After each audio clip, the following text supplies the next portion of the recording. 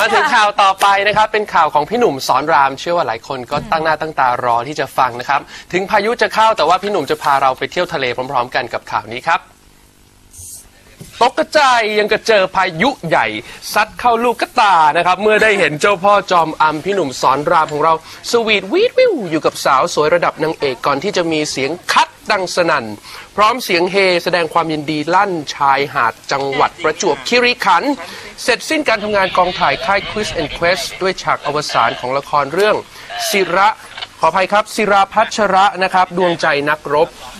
แบบสงครามสงบแล้วกลับมาพบรักกันใหม่ครับงานนี้นางเอกคนสวยซิริต้าก็ชิลกับบรรยากาศหาดสวรรค์และประทับใจความสวยงามของเรื่องนี้สุดๆเพราะว่าได้ข้อคิดแถมยังได้รู้สึกตัวว่าตัวเองเนี่ยกลายเป็นเจ้าแม่ละครสงครามไปแล้วนะครับเพราะว่าหลังๆมานี้เนี่ยได้รับเหมาบทนางเอกประเภทที่พบรักกับเหล่าชายปลอมตัวมาในสงครามเดี๋ยวฟังสัมภาษณ์กันครับละครเรื่องศิลาพัชระค่ะเป็นยังไงบ้างคะพี่หนุ่มสอนรามวันนี้ค่ะก็เป็นฉากที่โรแมนติกมากครับแล้วก็การที่เกิดรักระหว่างรบนะฮะกว่าจะรักกันได้นะครับก็ต้องดูฉากต่อไปตั้งแต่ต้นเรื่องก่อนจนมาถึงฉากนี้นะครับเพราะว่าเป็นฉากที่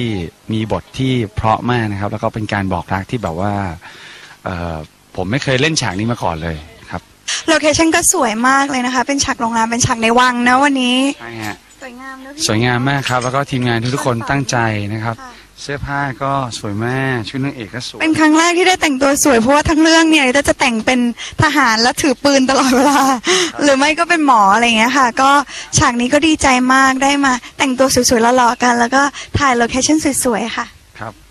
ก็ขอให้แฟนๆช่อง3นะครับแฟนๆละครนะครับของน้องสิริต้าและของผมนะครับก็ขอให้ติดตามละครเรื่องศิลาพัชรานะครับดวงใจนักรบผมว่าไม่พลาดแน่นอนครับห้ามพลาดเด็ดขาดนะคะขอบคุณมากค่ะ